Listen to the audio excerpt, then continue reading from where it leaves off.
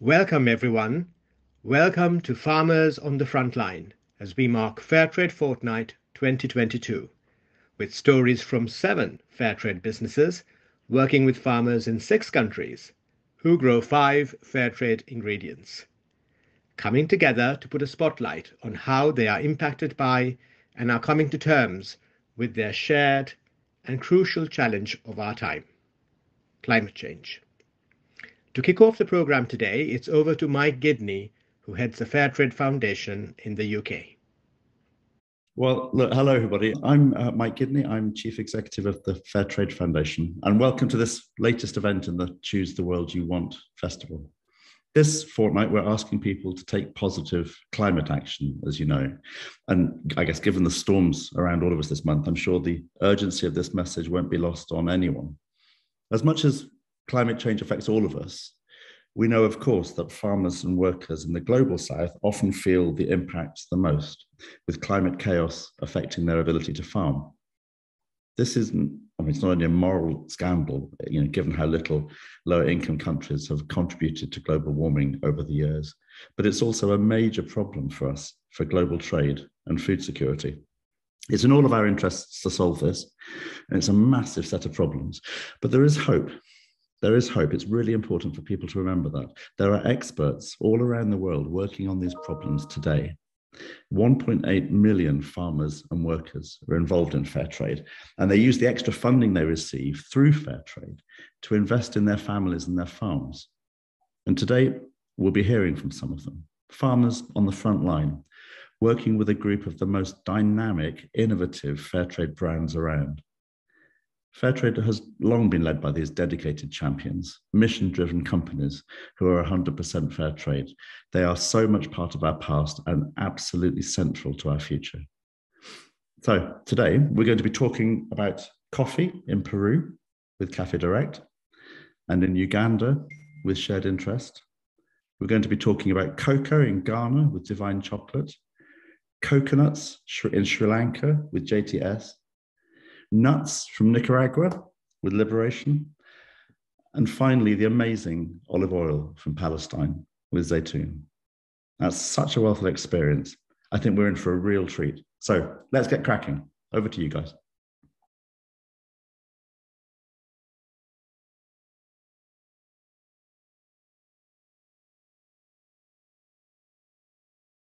El cambio climático cada día está siendo más notorio, tanto en Perú como en Latinoamérica.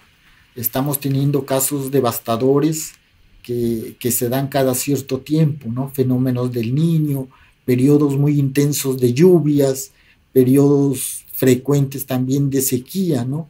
Inundaciones, pérdidas de cultivo. Cada vez se acortan más los periodos que hacen frecuentes los fenómenos y tenemos cada vez que estar mejor preparados para enfrentarlos o mitigar estos efectos. Nosotros en la sierra y selva, partes de montaña donde se siembra el café, los productores se enfrentan a periodos más cortos de lluvias, pero mucho más intensas, como también a periodos prolongados de sequía. Todo esto sabemos que es por el cambio climático. Hay lugares donde antes existía café que hoy es imposible sembrar. Ya la sequía, las plagas no lo permiten, ¿no? Entonces, los productores en sí también.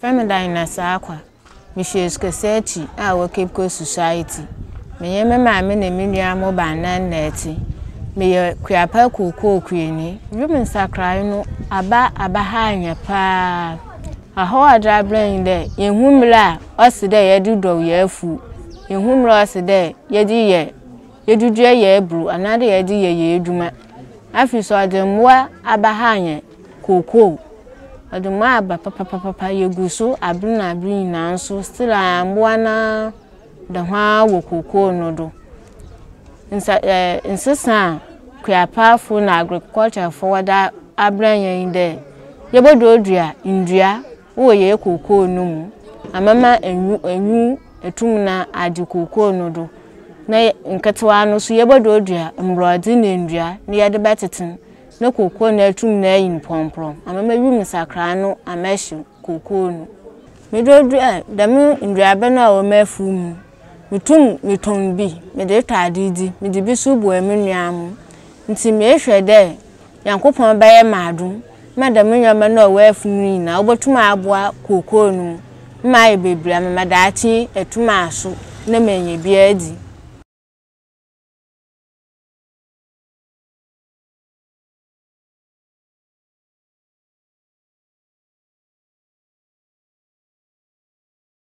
අයිබෝන් මගේ නම නදීෂා මදුමාලි පොල් එහෙඳිනවා පොල් හදද්දී පොල් එකතු කරනවා ගණන් දානවා මාස දෙකකින් දෙකට තමයි පොල් හැදෙන්නේ පොල් 1000ක් විතර හදනවා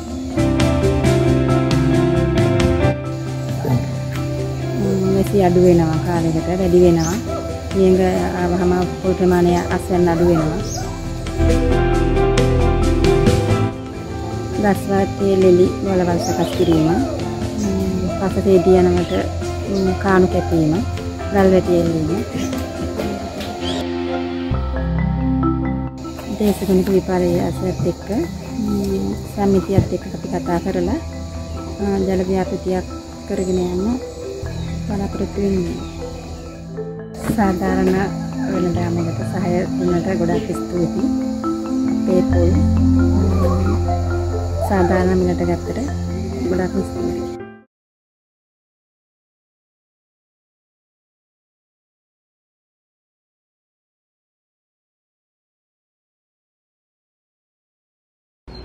Lastimosamente nosotros estamos en la zona de mayor riesgo en el cambio climático. Pasa lo sí que pasó el año pasado, que eso no lo habíamos tenido nunca, de tener 2 huracanes en momentos que ya debió haber terminado el invierno. O sea que el invierno debió haber terminado en octubre y tuvimos huracanes en noviembre. Y lluvias hasta el 22 de noviembre. Eso tiene un efecto grande no solamente en los temas de producción, para mí afecta todo el ambiente, todo lo que tiene que ver con vegetación. Hemos observado que las plantas están locas a veces, florecen en tiempos que no es su tiempo. Hay el año pasado tuvimos efectos de plagas que no tuvimos en mi vida no la hemos tenido. ¿Conoces chichimeque? Saltón. Eso nunca había comido ajonjolí, la planta de ajonjolí pequeña, y el año pasado sí empezaron a comer. Suponemos que su alimentación natural ya no existe, se ha perdido, y ahora tienen que comer lo que encuentran. Entonces, para mí todo eso tiene que ver con el cambio climático. Hay muchas especies animales que han tenido que mutar, igual que nosotros, creo que mutan más rápido tal vez que nosotros. Nosotros ya somos una especie mutada.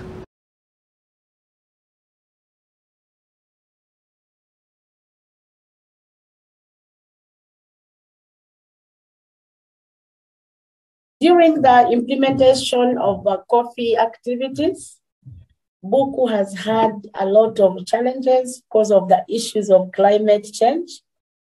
And these issues have affected the farmers and the institution at large.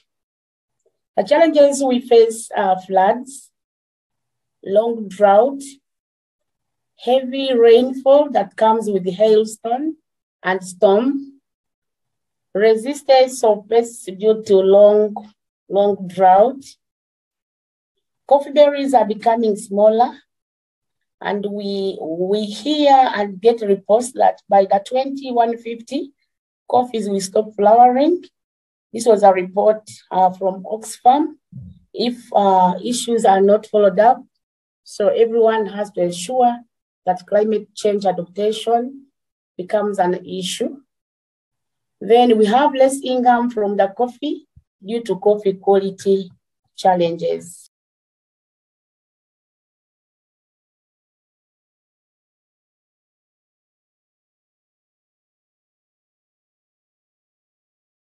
تغير المناخ يعني بضر بالشجر وبالعالم كله، لأنه حسينا إنه صار المطر أقل، نسبة المطر تكل، وكذلك عطاء الشجر يكل، وصارت تتغير مواسم الإزهار والنضج.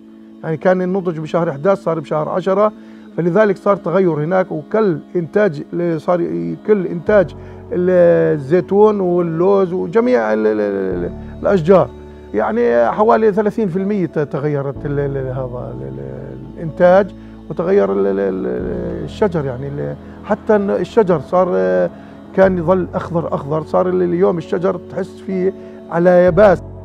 نعم صحيح، التربة صرنا نحسنها عن طريق الزبل الطبيعي. يعني كل 2 3 بنجيب زبل طبيعي، بنفرد الأرض، بنحرثها، ومن جدد عملية التزبيل اللي هي الزبل الطبيعي، هو الأساس اللي بيعطي التربة، بتغيرها وبيعطيها، بظل يعني الشجرة تتغذى بشكل ممتاز.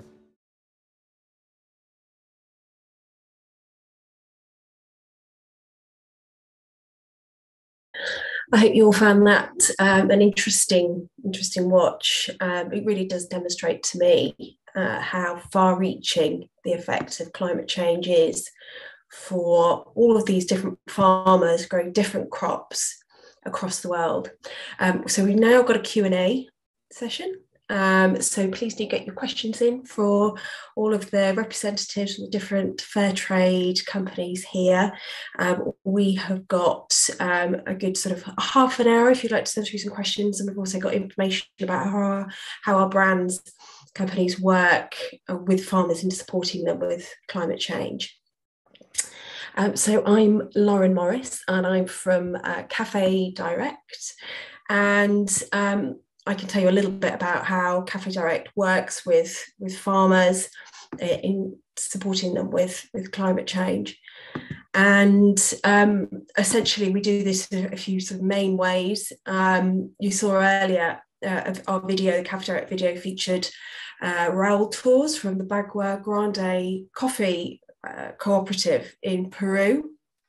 And Raul is actually on our board as well. So he's a farmer who helps govern and direct our business. And we have worked in partnership with that cooperative since the company started 30 years ago. And it's very much through these long-term partnerships with farmers, and by trading directly with the cooperatives, farmers tell us firsthand how climate change is absolutely the #1 biggest challenge that they're facing at the moment. And experts predict that by 2050, the land used for coffee will actually have reduced by 50% because it'll no longer be suitable. And really, because farmers are very central to Cafe Direct's mission, its reason for being, it's important for us to be working with them and supporting them and dealing them with the climate crisis. And the main ways we do this, of course, is fair trade, really fundamental to our business model.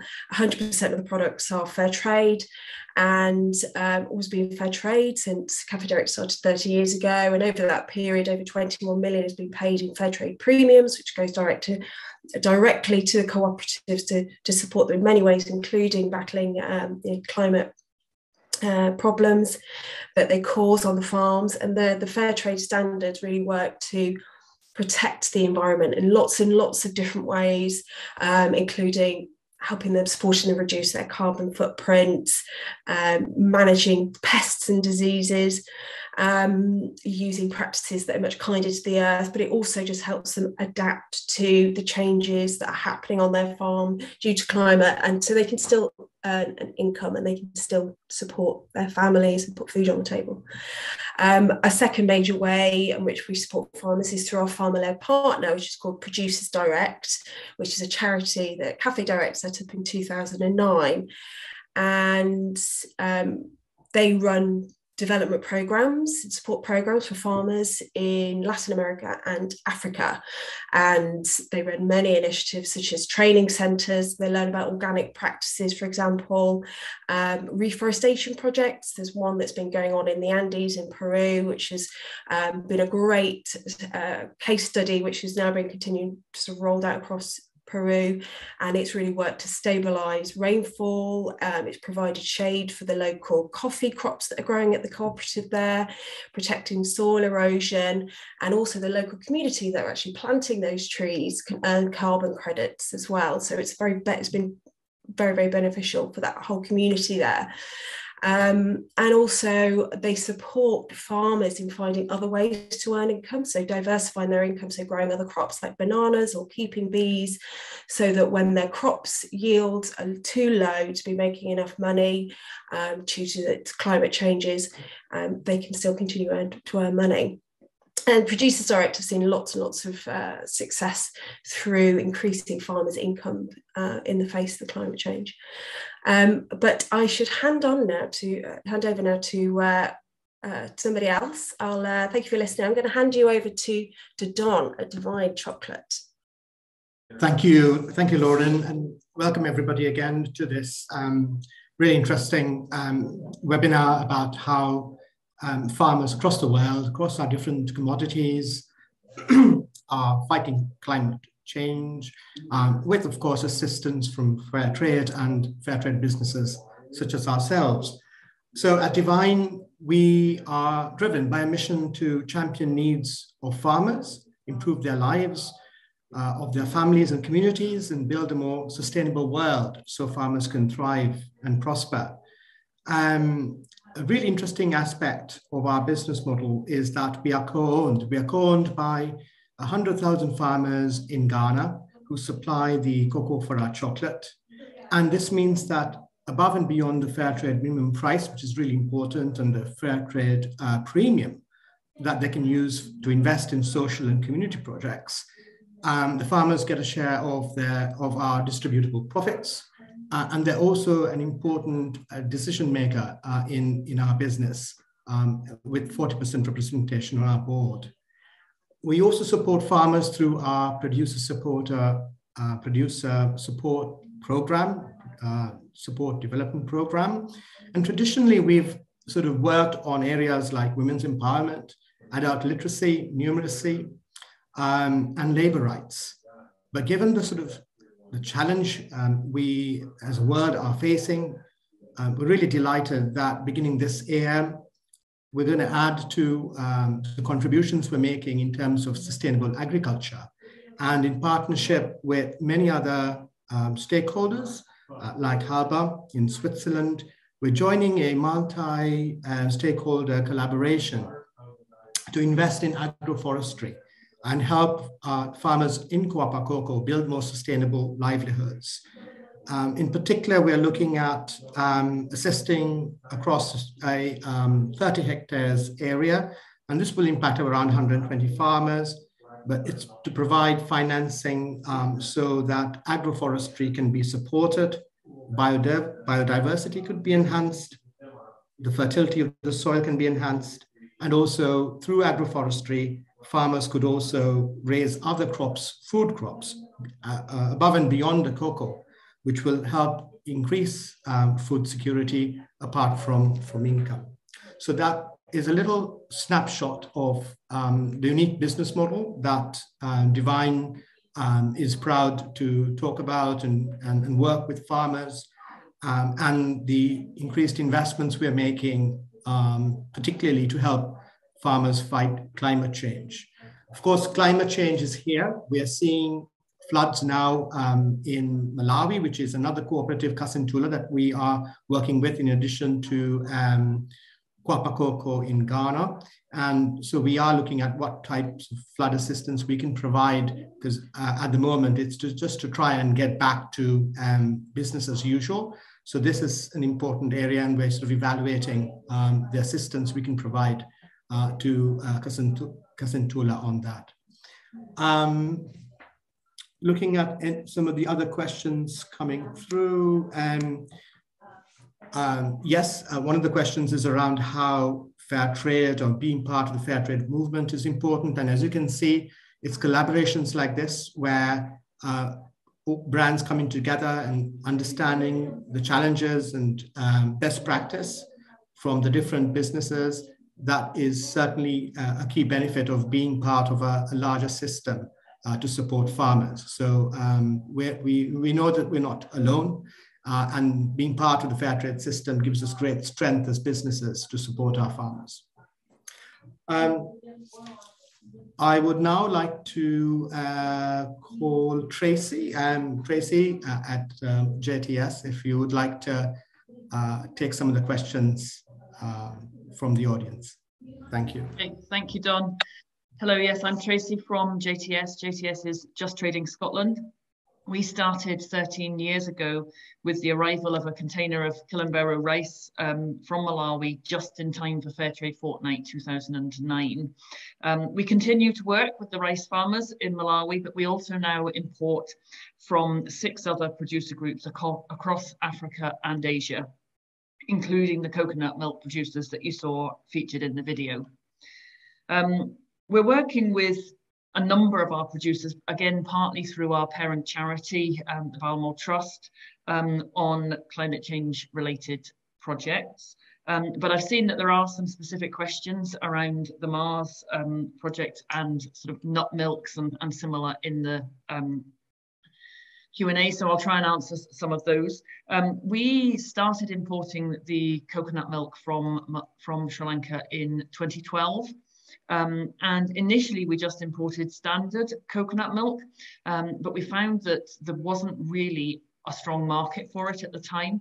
And we shifted to, as well as being fair trade, to an organic certified milk, which we found a much stronger market in the UK for that. I think that's an indication of consumers' concern for both the people and the planet aspects of buying.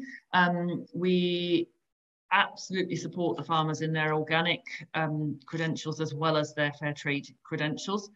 One of the things that the farmers have said to us that is really valuable as being part of the fair trade sort of cooperative, and the farmers that we've spoken to have previously been in non-fair trade cooperatives, is the knowledge sharing that they get through being part of that fair trade group on things they can do to improve their yields, to deal with climate change, etc. And the example that was given in the video around just trying to retain what water there is. So there are issues with drought and I think at times with flood, but with drought in particular.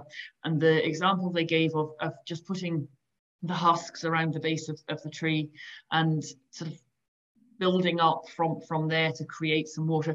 I'm afraid, know more about the sort of water project that they're talking about in the video that they're trying to work towards. And that's certainly something, having seen it on the video that's just in from our producers, I think that we would want to know more about and to see how we could help with that.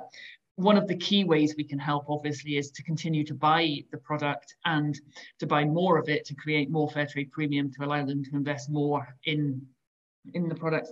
I think in terms of the nut milk question that I saw, one of the reasons we are seeing an increase in demand for coconut milk is alternative diets. Maybe not using a tin of coconut milk as something to pour on your cereal. I don't think many people do that. I don't know. But I think people are using it as a dairy-free alternative in cooking, and to support a vegan lifestyle or reduced meat, even just to use something different in their cooking. And we are definitely seeing an interest in recipes that use the coconut milk as a dairy alternative, whether that be an ice cream recipe or just a curry that doesn't use a dairy content. I don't know anything more about the wider question on nut alternatives. Maybe somebody from Liberation can comment on that later. The other thing I'd just like to say is around some of our other producer groups. So we are working, as I said, with 7 producer groups in total, and we have some interesting projects going on with all of, well, not all of them, with most of them. And what possibly one that's most inspiring is a project that actually won a Scottish Fairtrade Forum Climate Award, working with our rice farmers, where taking the rice husks and using that to create a briquette of fuel is both helping the women farmers set up a business themselves and sort of be empowered, but it's also the idea came from them, which is brilliant, but it's also really helping with deforestation because they're no longer having to collect wood from the forests and take down trees to then have fuel in their homes. And unlike the sugar farmers that we just heard about, our rice farmers are in the north of Malawi and have actually been experiencing drought rather than flood. But thankfully, the rains did just arrive last week and they are now able to start planting. That is a lot later than it would have been previously, and I think is a real concern in terms of climate change, just that unreliability of harvests. I think I've used up my time, so I need to hand over to Bernadette from Liberation. Thank you. Thanks, Tracy. Hello, I'm Bernadette from Liberation Foods. So Liberation is a Fairtrade certified community interest company. We work with smallholder nut farmers around the world across 3 continents. 5 of these groups had come together to form something called the International Nut Cooperative, which Juan is actually president of, Juan, who you saw in the video.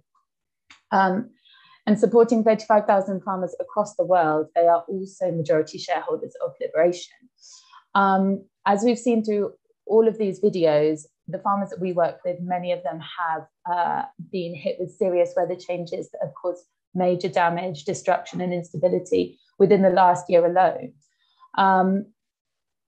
However, individually, each of these cooperatives, with the support of the business that comes in through companies like Liberation and also through the use of fair trade premiums, they are continuing to develop different ways to become more climate resilient and promote sustainable, environmentally friendly ways of farming. To give you just a few examples of what the farmers that we are doing, that we are working with, are doing at the moment. In Nicaragua, technicians are developing their own organic, homemade fertilizers and pesticides and offering free training to others to learn how to do the same within their own smallholder farms to avoid the import of expensive and damaging agrochemicals. They've also used the fair trade premium to invest in solar panels. We have co-ops in Malawi that are really investing in and promoting the benefits of climate smart agroforestry for macadamia farming. In Kerala, they hold an annual festival to celebrate and educate on the importance of crop diversity, to develop climate resilience, and to also educate around non-intrusive traditional farming methods. So Liberation's role is to support them to grow their businesses. We are essentially a sales and marketing arm to their trade, and helping them to convert produce into finished products to sell in the European market.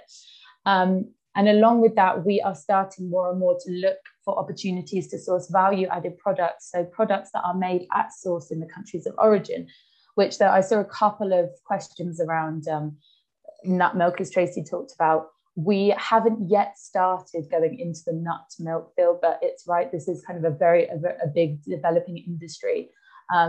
We ideally would look into sourcing at origin some of these products, which would avoid some of the destructive forms of farming, because the farmers that we work with are all very small, so there would be no monocrops, no any of that, which often is one of the major issues. So that's where we're planning to go. This is where we're pushing, is for value-added products, and as the INC are a majority shareholder of the company, they're really leading on it and helping us direct where we want to go, which seems like the fairest way for us to do business with them in collaboration. I don't want to take up more time because I realise we're running out, so I want to hand over to Laura at Shared Interest. Thanks, Bernadette, and hi everyone. Thank you so much for joining. I really hope you enjoyed the film just now. So Shared Interest was founded 31 years ago now as a unique solution to the problems fair trade farmers faced with access and finance. We run as an ethical investment organisation, providing fair trade farmers and artisans in developing countries with the finance that they need to sustain their businesses. And this year we supported almost 400,000 farmers across 49 countries, so our reach is quite wide. And many of our customers are facing challenges, as you can expect, as a result of climate change, and we are working closely with them to overcome these difficulties by providing finance and training. One of our customers was Baconzo, who were featured in the film just now. And how we're able to do this is through our support of our loyal investors and donor network. We currently have over 10,000 investors who are spread across the UK, and these investors invest over £51 million in shared interest currently. So just looking through the questions, and there's been some great questions, thank you. So one of them I've got here is how many farmers are being supported by the Baconzo cooperative, and how are they being impacted? So Baconzo is actually quite a large coffee cooperative, and they support the livelihoods of over 1,200 farmers currently. Unfortunately, when Jacinta contacted us in the past, the cooperative actually needed urgent care after they faced severe flooding in the village and also the surrounding area. They had faced really heavy rainfall, which had caused 5 of the rivers to burst their banks, and over 35,000 of the farmers were actually displaced. So that was the farmers and their families. In Africa, the percentage of women in leadership roles remains low, but there's also a growing movement in the coffee sector in particular to empower women to grow and market their own products. So this cooperative is a really good example of women's empowerment, as Jacinta is the general manager of the cooperative, and she's really sort of taken the cooperative forward. It's one of the few cooperatives in Africa actually to be managed by women, which is a really nice example. And Jacinta is just one example really of the inspiration of women leading businesses or communities through the pandemic and beyond. So yeah, thank you to Jacinta for taking part in the film, and I will pass on, I believe, to Bridget at Zaytoun. Thank you. Hi everyone, I'm Bridget from Zaytoun. We're a social enterprise and we import olive oil, dates, za'atar, frike and maftool from Palestine to the UK. The question that we get asked, and I can see it in different forms in the Q&A today, is just what can farmers in Palestine do to mitigate climate change, given that they are farming under occupation? And I think the most important thing that farmers are telling us is that they've always farmed in an eco-friendly way. They've always farmed in a climate resilient way. So what they're doing is returning and maintaining the skills and the farming mechanisms that they've always used through the generations. And so, as Awad mentioned in the video, I think he mentioned the intercropping, which what that does is that when they plant different plants around the olive trees, then it improves the soil quality and allows the soil to maintain moisture, so that if the rains don't come or they're sporadic, then they have mitigated against the fact that the rains are becoming more sporadic. And also the manure that he talked about as well, that improves the soil quality. So the way that they're approaching the challenges which they're facing is looking at their soil health and what they can do to maintain that. And I think what Fairtrade does is to support them in doing that. So when farmers know that they're going to be able to sell olives for olive oil at a fair price, then that allows them to plan and to invest in the seeds for the crops around the trees and for the extra labour that's needed to lay that manure around and to prune the trees at the right time of year. So I think that's how they're using the age-old skills, but also combined with the new science, and they know that that's what they can do to support themselves and how we can support them too. I think there's a couple of other questions. One is that how are the olives harvested? And they're harvested by hand and they're harvested during the day. So they're not machine-led, and that by harvesting by hand during the day, as they've always been harvested, that doesn't impact on birds nesting at night. So that's another sort of eco-friendly mechanism which they have used forever. And I saw one of the questions was about shipping. So I think it's about a year ago, we implemented good shipping, which is, trying to support climate change within our business. So that's one of the things that we have implemented. And there's just two other things I wanted to mention. One is that if you do want to, there's something about spreading the message in one of the questions. And one of the options that we give people is the ability to travel to Palestine. There's a Visit Palestine page on our website, and that's for you to go and see, and you to talk to the producers and come back and share your experiences and share the stories that you learned. And then one other thing is that Awad, who you saw in the film, he is actually live on a Zoom tomorrow from the Olive Grove. So if you have questions that you'd like to put directly to him, then you have that option tomorrow. There's a link on our website. Yes, this is Don Divine. So one of the questions that actually had come through was, how can farmers actually learn about best practices to mitigate and adapt to climate change? And it was sort of a broad question directed to all the brands. But I was also thinking, Mike, this might be a great opportunity for you to also comment on how Fairtrade as a movement. I know there is, for instance, the climate pledge that was announced with COP26, but it'd be interesting to understand how Fairtrade is supporting farmers, and give them the resources and the knowledge to fight climate change a bit more. Are there any comments you would like to share with us? Yeah, I can just quickly pop in on this one. It's obviously a hugely important part of Fairtrade campaigning at the moment. So, we were very active at the COP talks in Glasgow before Christmas. And we're sort of shifting the way we do things at the Fairtrade Foundation, which I think is, many of the brands that we're hearing from here are way ahead on this, but we're trying to be as farmer-led as possible. So, we had a delegation of producers at COP who started to make connections with their own government delegations who are also at COP. So in Ghana, for example, we managed to get Bismarck, who's one of the producers who's obviously active this Fairtrade Fortnight, but who was also at COP, to meet his government delegation. And so they're starting to talk. So the hope is through those kinds of links, as these intergovernmental talks continue, government delegations in the Global South will be able to hear more and more directly from Fairtrade farmers, and therefore be able to put their specific asks forward in terms of financing. At the same time, we're keeping pressure on the UK government. There is an ask this Fairtrade Fortnight for people to write to their MPs, asking for the finance that has been promised, this mythical $100 billion a year that has been promised by intergovernmental groups, to be activated and actually to get the money out the door and put it into the hands of farmers, because it's needed now.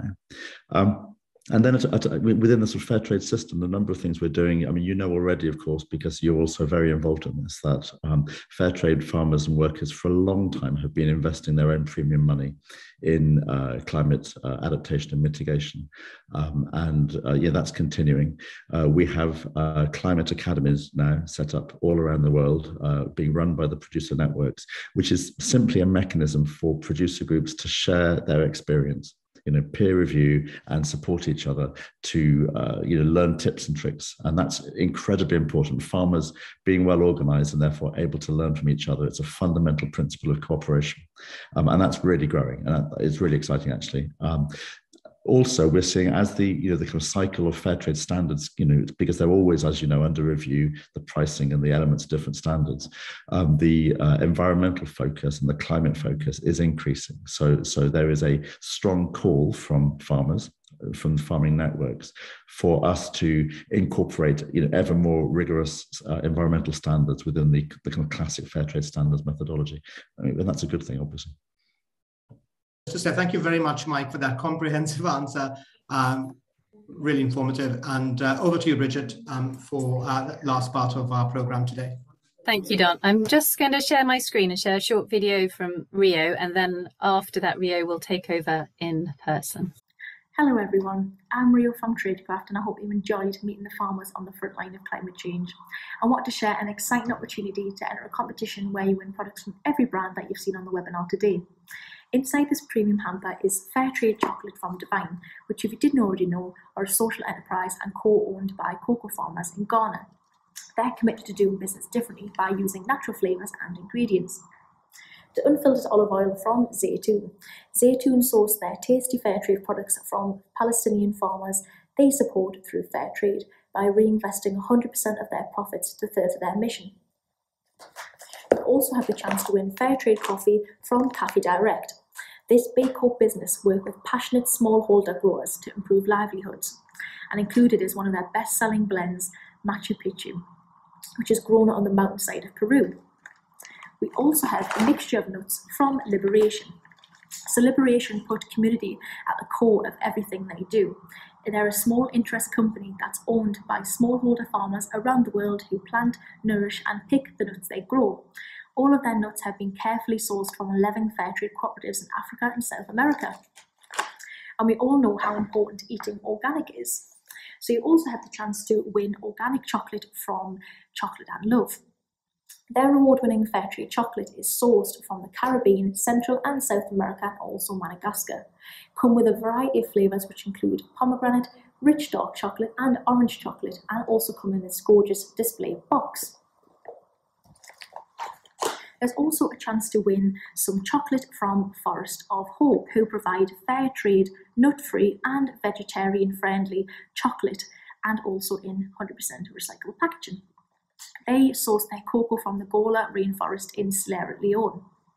And for those who like savoury fair trade items, Just Trading Scotland is a fair trade enterprise who empowers producers and helping them gain a sustainable income. They have included their garlic beer bread, set up by terrain and based on their grandmother's recipe. Barrett's Ridge beer bread is packaged at Ucalma Holdings, who provide ongoing training, mentorship and support to Black-owned micro enterprises. The distinctive Callio bags have been hand-sewn by South African charity Deaf Hands at Work, adding an extra personal touch. And finally, Traidcraft have included one of our favourite fair trade products, tea. So we started the fair trade movement with a small catalogue in 1979. Now in 2022, we continue to fight the injustices we see in society today, which are social, trade and environmental justice. Our tea is grown in East Africa and is blended by experts here in the UK. Our award-winning tea has also received the highest grade taste accolade of 3 stars. So lucky winners will have the chance to try our Earl Grey tea and also our breakfast blend tea. If the hamper excites you and you'd like to enter, there are 8 chances to win. Each brand is hosting the Fairtrade hamper competition on their social media for you to enter. Thanks, Rio. And I think Rio's going to pick up now. Hello, everyone. Yes, so thank you all for joining us today, and thank you to Mike, the CEO of Fairtrade Foundation, for kicking the webinar off. It's been great to hear the stories from the farmers directly, to hear how it is affecting them, you know, growing the products we all know and love and use daily, and how they are addressing the climate crisis. So I hope you enjoyed hearing directly from the producers and also from the 7 of us today in the UK, you know, answering any of your questions regarding the climate crisis. If you've raised any questions that weren't answered today, there'll be an email sent from the Zoom account after today's webinar, which will provide the best contact details to reach out to the individual brand. So just wanted to say once again, thank you for joining us, and we hope you enjoy all the other activities planned in the digital Choose the World You Want festival hosted by the Fairtrade Foundation this fortnight.